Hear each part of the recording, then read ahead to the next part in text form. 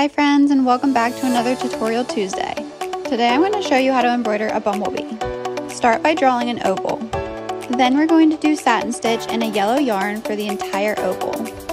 Satin stitch is a great stitch to use when you're filling in shapes. Make sure there's no gaps in any part of the oval so you can't see any of the sweater. I've embroidered bees a bunch of different ways, but this is just my favorite way because I just think it's the easiest and it always comes out really cute. When you're done embroidering that part, you're going to tie off your work and then pull the needle through to hide your stitch. The back of your work should look very similar to the front of your work. And then you're either going to grab black or a dark brown color. I grabbed dark brown, that's what I've been using lately. So then you're going to make 3 stitches on each side of the bumblebee, depending on how big your bumblebee is and how thick your yarn is.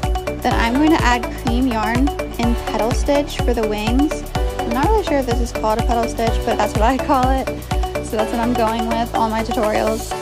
You could use blue or like a silvery color or gray or whatever you want to use for the wings. So that's pretty much it. I hope you guys enjoyed this tutorial and thank you so much for being here. I appreciate you following along on the Tutorial Tuesday series.